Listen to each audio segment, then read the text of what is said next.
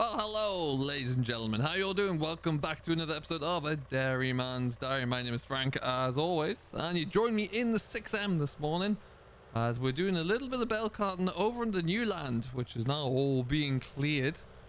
We finally got this all finished there the other day, and we actually, the eagle-eyed amongst you there will see that we're not lifting the regular quadrant bales here. We got a contractor in to come and bale this with some bigger bales, just because I was running out of time, really. I wanted to, whilst the weather was good, I wanted to shift the combine back over. I wanted to get on it with my own, continuing the harvest over by home farm. So we've been able to get a bit of that done. I just thought it'd be easier, and it was a good cost-effective decision to actually get someone else in to get this cleared. So that's what we did. That's where we are.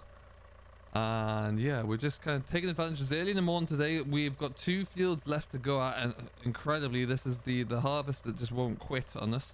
And it's they're just not quite ready for us yet. So whilst we wait for those to get fit enough to cut, we're gonna get some bales cleared, and then we're actually gonna get a little bit of silage cut down, some third cut silage today, which would be cool. Ready to go at it already. That looks a bit better. Tie that end up. But yeah, we'll load this up, get this trailer, this straw onto wheels, get it back to the yard where it can stay there for a little bit, because I want to get that mowed down first. And then we'll be in a better place to leave it from there. So lots going on at the moment. It's been very, very busy. We're trying to get these fields cleared because I want to get some cover crops in. This is on a double spring barley rotation here.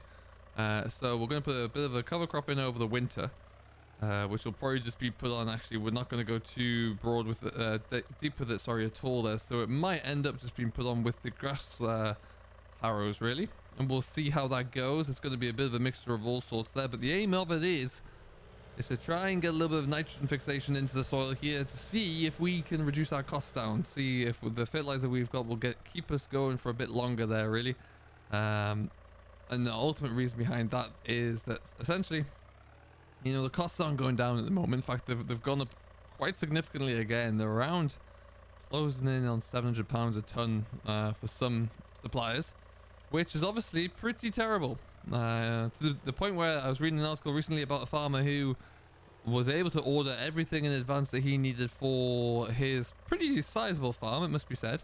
But he was able to order all in when it was still less than £300 a ton. And he was saying now that, if he was just to sell all that fertilizer in bulk for market value, not even attempt to turn the tractor on or turn the tractor wheel to drill anything or establish anything, he would still come out making more profit for this forthcoming year than he has in about the last 10 years, I think he said, which is really just quite disturbing if that's the case. That's a significant fact, but that's where we are right now. So if we can do anything in terms of, and I'm sure I'm not the only smaller farmer who's looking at doing this with cover crops right now, just to try and get a bit of soil health, get some nitrogen fixation for free, effectively, and save how much artificial inputs we'll have to put in later on in the year. Then if I can get away doing that, you better believe I'm going to try and do it. So we'll kind of have a little bit of a play around with that, but we just need to get this all loaded up first, and that's the reason why I kind of want to get most of these cleared. We actually took the decision when we were combining the other day here. The field behind us over the hedge there was actually chopped. And now, mainly because I knew that we're going to have a lot of straw coming off of this field. Just want to be a bit careful there. But also because we wanted to be able to, really get on with that quickly. We've got 3 fields that will be baled up over at home farm between farm 1 and 2. And then so that should provide us with a little bit of extra straw. We've already got quite a bit in the barn there already, so we should be good for straw ourselves. But what I want to do is, it's the extra time it takes to get the field baled, get it cleared, the cost of if we got the contractor to do it. So there's a little bit of everything to consider there. You'll notice that we did do one headland here with the baler of our own. So there are a few different size bales, so they will be cleared up in that last load, which is why we're not going to go too crazy and put another layer on this trailer. No need. We'll get them all onto that last one without a problem. And yeah, that means that we can get cracking with it, really. And I'm happy to do that. It wasn't necessary to do it, get a contractor in there, but he was available, he got it done in half a day. And in that half a day, I was able to get the combine shifted over, get cracking along, and clear the field just over the road from farm 1. So, it's the opportunity cost was pretty good there, in my opinion. But we're going to leave you about there. And we'll just give this a bit of a tap from the back end here, just to square those last few bales on, and then a few ratchet straps, and we're good. So we'll get this all done. We'll strap up, and then we'll catch you in on the road, hopefully in the mighty 6M. Okay, and so out we come. Now this entrance is a pain. It is tight. It is very tight.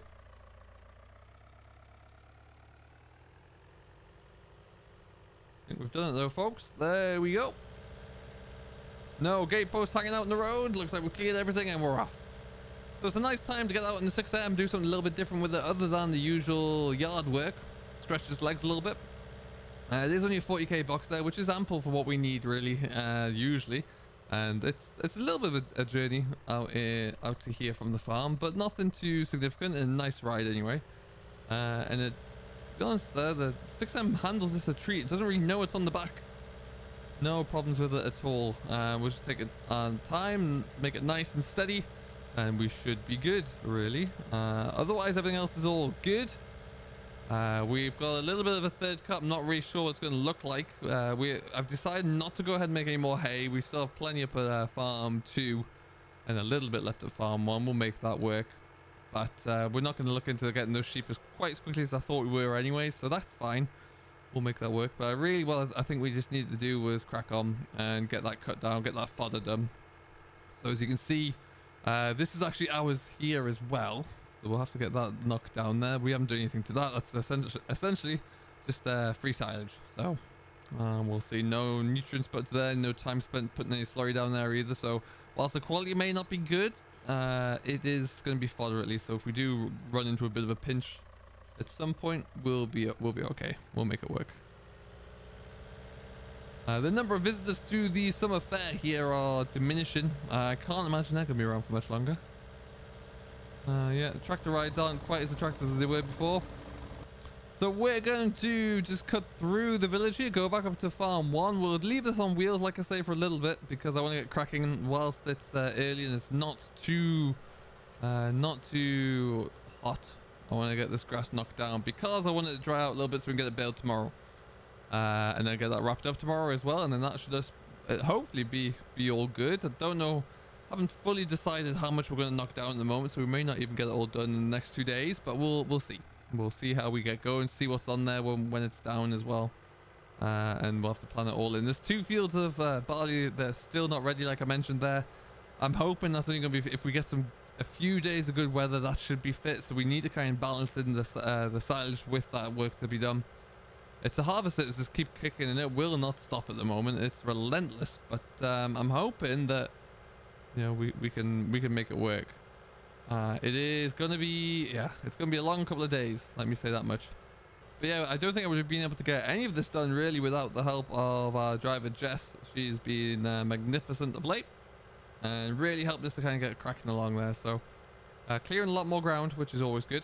But yeah, what we'll do is just get this all parked up into here. Combine's actually just through the trees over there somewhere. We left it kind of hidden away. We'll have to get that back soon. That field to be baled up, and then that will be pulled in. It's just there. You can see the back end of it. It's sung along actually. For our first season with that combine, it's been magnificent. It really, really has. Certainly a lot faster than we've previously been. Our output's significantly higher, which is what you want to see. But we do need to get started with some ploughing and a bit more muck spreading as well. Want to get that done because we want to get a little bit of winter barley in the ground. And then we'll also looking to get a bit of winter oats in somewhere as well. And then that cover crop as well for any of the ground that's on either a first or a second round of rotation of spring barley will need to be covered off. There you go. Okay, now many of you will have seen the last video there, will have seen a small surprise that I left in at the end. If you did, there's only a couple of people who commented on it. So well done to those who spotted it. I'm just going to quite literally leave this parked here.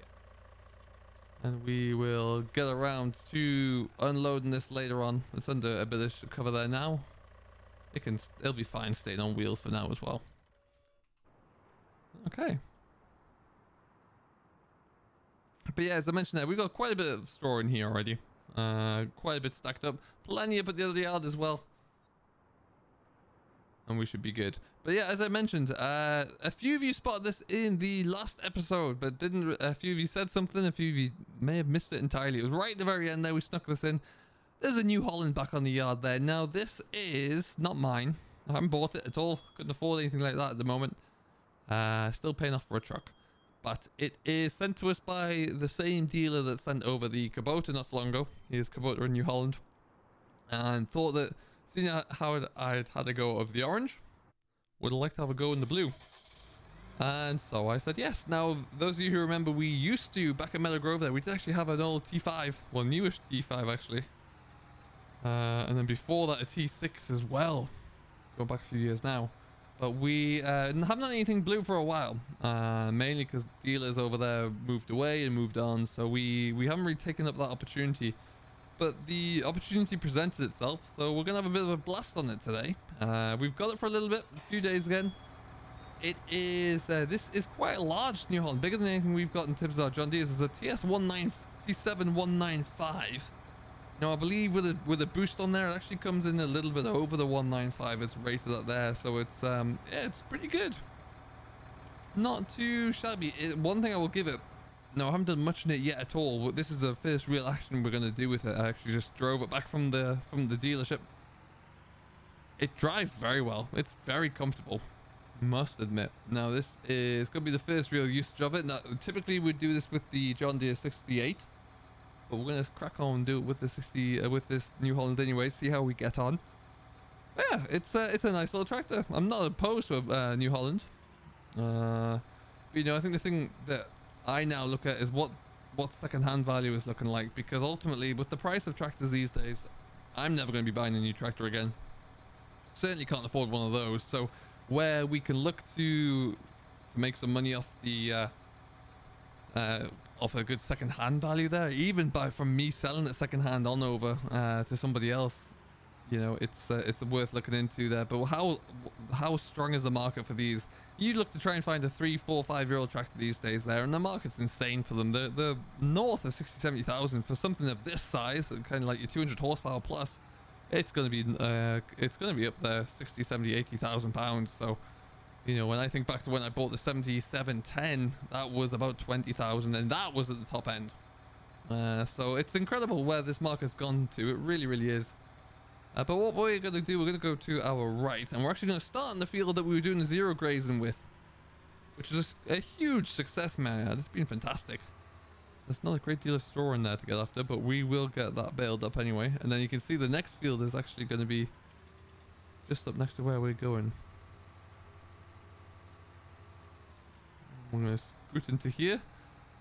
So there are a couple of fields that we will have got left to go. Like I say, they're not quite ready. It's the one directly in front of us, and it's the one to our right over there. Hopefully they won't be too far off being ready, because I'm sick of hanging around waiting for them, like I say. But, you know, if they're not ready, they're not ready.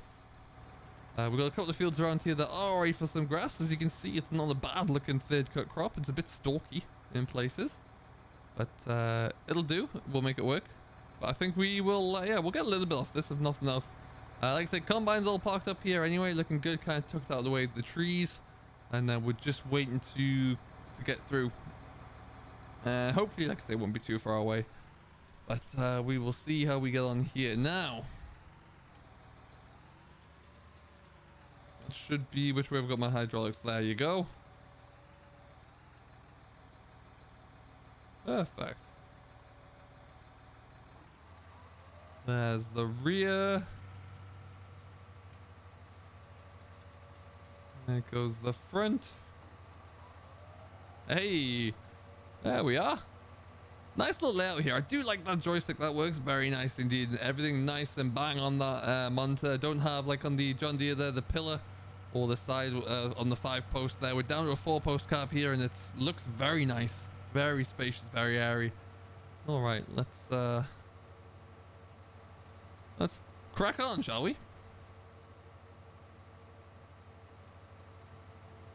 You can see where I did a couple of extra rounds with the zero grazer around this edge here. You can just see where that kind of demarcation is there, but it's looking okay. As is, by the way, this crop of spring barley. Very impressed with how that's standing up at the moment. It's had a bit of a battering, and it's still Not quite ready, but yeah, it's looking all right. The ground on this hillside here is pretty decent, I must say. All right, so we'll get around there a little bit. Beautiful. Love working these fields on the hillside here. It's got such a cracking view over the farm and over the valley there. It's just brilliant. It really is. This cab is mighty quiet though. Front and rear mower going, you can barely notice them. Love that. Let us know down below if you currently are driving the blue of New Holland there, if you have driven them, what you think of it. If you got this machine in particular, how it's been going for you, particularly if you got some hours cracked onto it now as well. Let us know what that's like. But yeah, it just wants to give, really. I wonder what speed I can get at, because it seems like it wants to just keep pushing. Okay, just having a little bit of a play around with the spools, see if I can make them do what I want them to. There we go. There's the front one going down. There's the back one. Back one's down. Yes. All right, let's see what it does up this hill here. 21k. Good lord. I mean, I know it's a thinnish looking crop here, but that is obscenely good. And it's grunting a little bit there, but nothing too outrageous. It's finding its way up the hill, that's for sure. Love it.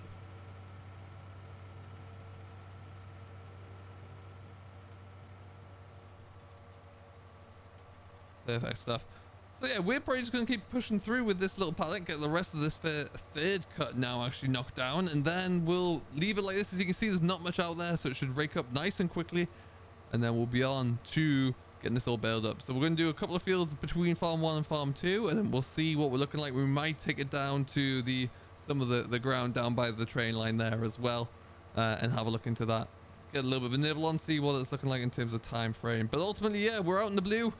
Got New Holland on the farm here for a little bit of time, and we'll hopefully try and use it with everything, get it onto the baler as well and see how it handles. But yeah, never know what might happen with this. Definitely something to keep an eye out for.